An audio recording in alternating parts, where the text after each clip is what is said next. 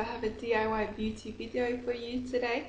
I'm going to show you how to make your own setting powder.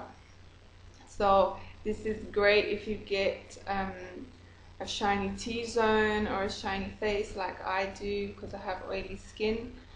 And you only need one ingredient, so really you don't even really need to make the powder. You just need the one ingredient, which is cornstarch. So it's just a normal cornstarch that you get from any good supermarket, and I've been using this I've used this a few times to test it out, and it's been working really well, so I thought I'd share it with you guys. And the reason why I tried this out was because in most products, mattifying products, including creams, powders or primers, etc.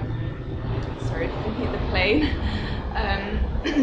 The main ingredient usually is, or one of the main ingredients usually is, or almost always is, cornstarch. So I thought I'd try it out on its own to see how it works, and yeah, like I said, I've really been liking it, and I think it's been working really well.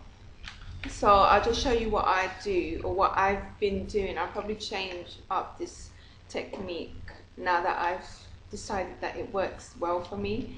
So I just cut off a little bit on the corner here so I don't open the whole packet. And of course my hands are clean. Make sure your hands are clean if this is the way that you're going to try it out, or always do it. I'll just put a tiny amount on my hand. Just make sure it's not too much. And I'll just show you. So I've put that much, and that is a bit too much, but obviously it's a bit hard to not get a lot of product straight from the bag. And then I'll just do that on my hand. I'll spread it out on my hand a little bit, and then I'll get a nice brush, a big brush, to put it on my face. And the one that I like to use is the e.l.f. Kabuki face brush. And I like this one because it isn't it isn't very dense. I actually forgot to show this in my e.l.f. brush haul, and I expected this to be really dense and like thick, but as you can see it's not. It's really soft, so I really like using this to apply this powder. So I've got it on my hand, and then I'll put it on the brush, and you can see there's quite a lot on there. So I'll just brush a little bit off, and then I'll start putting it on my face where I most need it.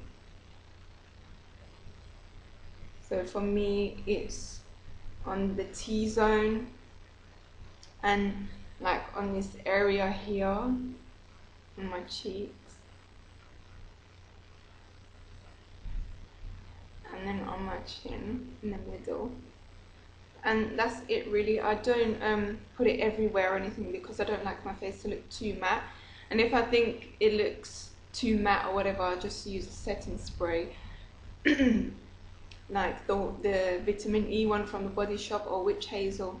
Nothing special or anything like that. But yeah, that's how I've been applying it. And seeing as I like it, I'll probably buy like a salt shaker or something, so I can like shake it a little bit on the brush rather than putting it on my hand or putting it on a lid and getting the brush on there. So yeah, I really recommend this as a blotting powder or oil control powder if you've got oily skin or the shiny T-zone. Definitely give it a go, because I really recommend it. I really like it. It's been working really well for me, and it does keep my skin matte for quite a long time.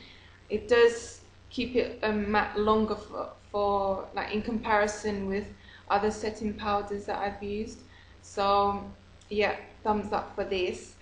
Yeah, give it a go. If you do try it out, then leave a comment below. If you have any questions, then comment down below. Also subscribe for more if you haven't yet. Give me a big thumbs up for this video if you find it useful or helpful, and I'll see you next time. Bye.